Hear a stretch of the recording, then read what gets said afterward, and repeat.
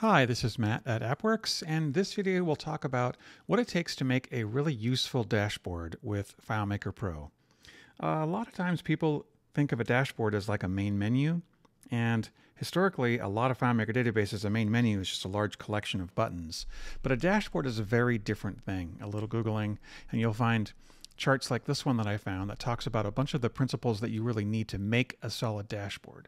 And some of these are really important. Considering your audience is a very big one, doubling margins and having lots more white space, having all the elements be interactive so you can directly go to related records, for example, choosing very graphical elements, but not overusing graphical elements. And maybe the one that's most important of all is prioritizing simplicity, keeping it really, really simple.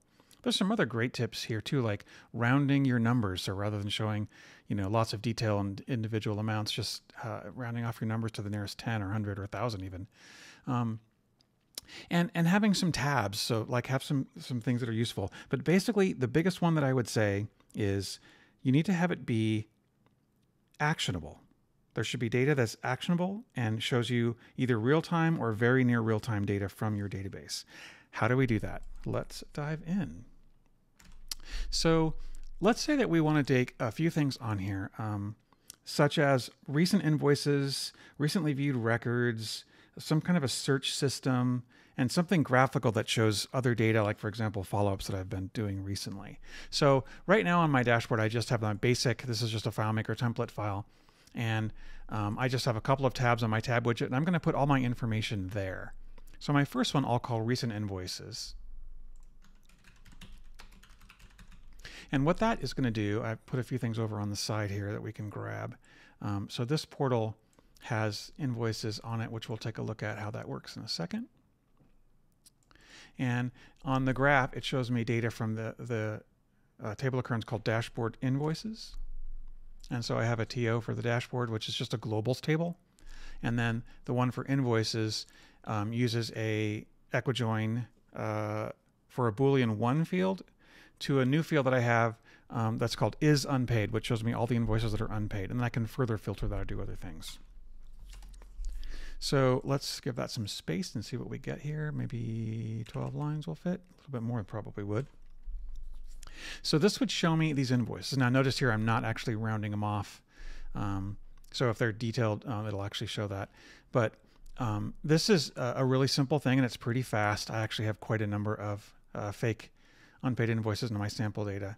But it's a really easy thing you can do, and then you could set this up so if you click on it, it would take you into that particular invoice, and then you could see exactly what it is. So that's one of the key things, is the action to be able to go directly to the data so that customers don't have to use the search or change layouts or click a navigation button.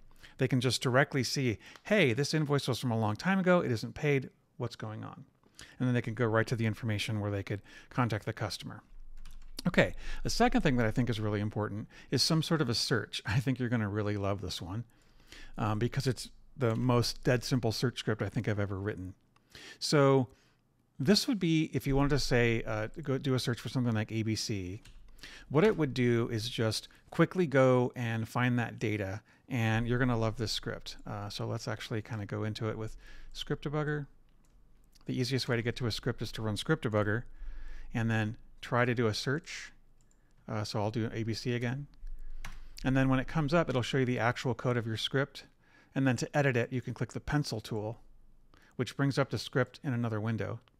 Then what I usually do is halt the script that's running and close the debugger. So that's a couple steps, but it's very, very quick, and it's much easier, I think, than going into the script workspace and trying to navigate and find the script.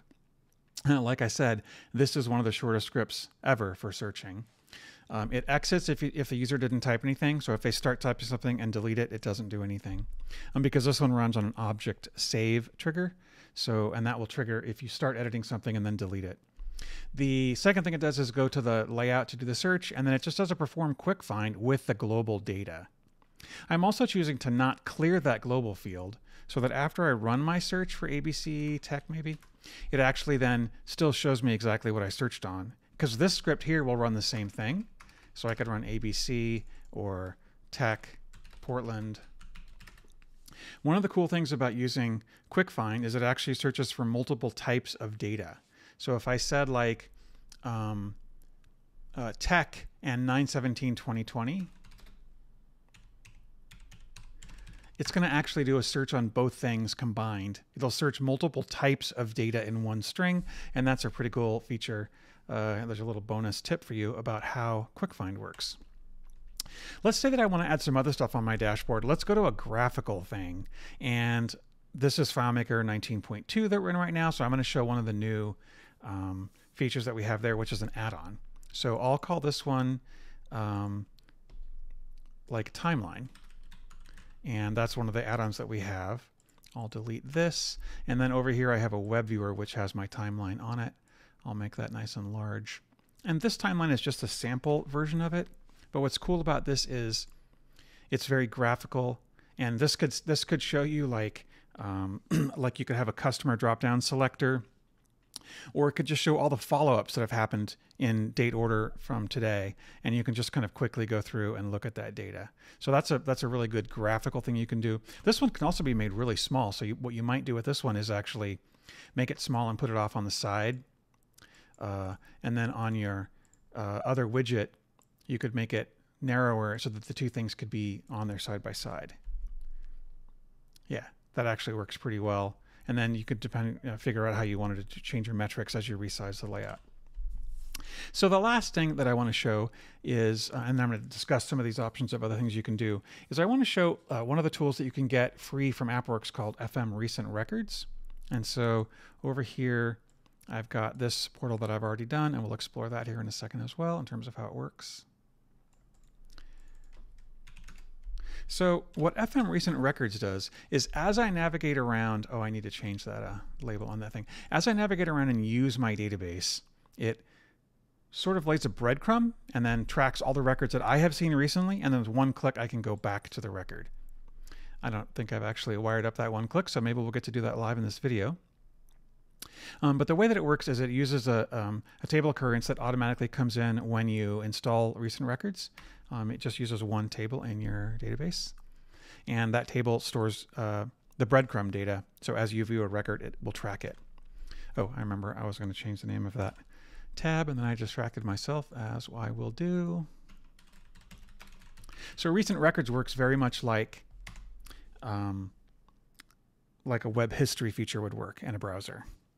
Except I think a web history is not that useful, but this I think is very, very useful. So if I click on this, it will show me all the records that I've seen recently. Some of them were 7 days ago. So if I, for example, click on an invoice and I go and navigate to the client, and then I maybe view a couple of more client records and then went back home, I would see those records as having been viewed just now. So it's tracking my company, my customer table.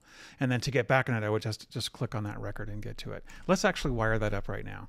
So first of all, another principle of a dashboard is I don't think that data should be able to be edited. It should be a link to where you want to edit things, but it shouldn't directly allow editing.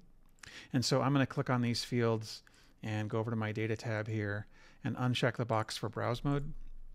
And then my favorite method for making a button is to use a button bar. I pretty much only ever use the multi-segment button bar these days.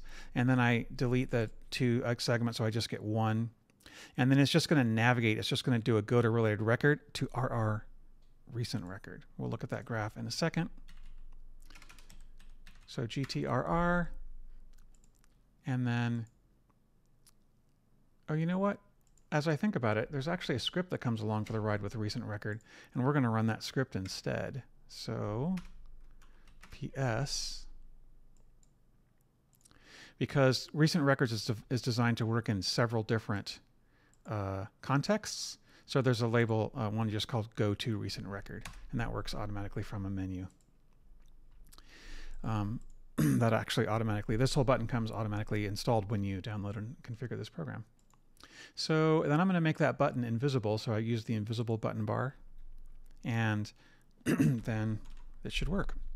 So now if I clicked on ABC Technology, here I am at the ABC Technology record. So that's really simple. So in just a few minutes, we've created a graphical dashboard with links to related invoices, recent records, built a search feature, and added a graphical widget. Pretty cool. Okay, I promised I was going to look at the graph for recent records. Let's take a look at that. And then I want to talk also about one other add-on that you could do that would greatly empower your database more, and that's search results.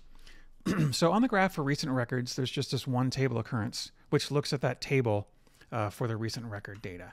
So the dashboard is very simple, right? So this actually, the one for dashboard company, I'm not even using. That was when I had started, or maybe it's a default one that came with it. But what I am using is these two here, which have portals. And the one for the add-on doesn't actually require a portal because that uses a web viewer on my dashboard. So pretty simple stuff.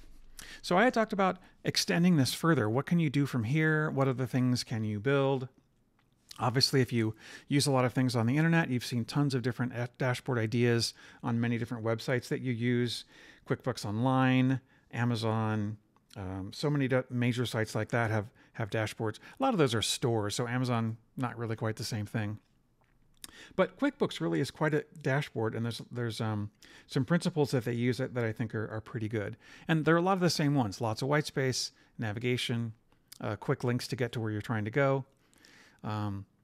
So FM search results would basically be a widget that would replace this. And rather than just searching one table like this one does, it would search everywhere. So it would search in your customer data by name, by phone number, by email address, by company name. It also would search invoices by, say, invoice number or by dollar amount or by date. It has some features that if you type a date in incorrectly, it can sort of fix that and figure out what you're trying to get if it doesn't find the record from the date that you type in. So that's one of the ways you can extend it, and it's a great thing to put on the main menu on your dashboard in your database. And we have other videos about search results, so that and recent records are both free tools you can get from app.works. Thanks very much for your time, and I hope you find these videos useful.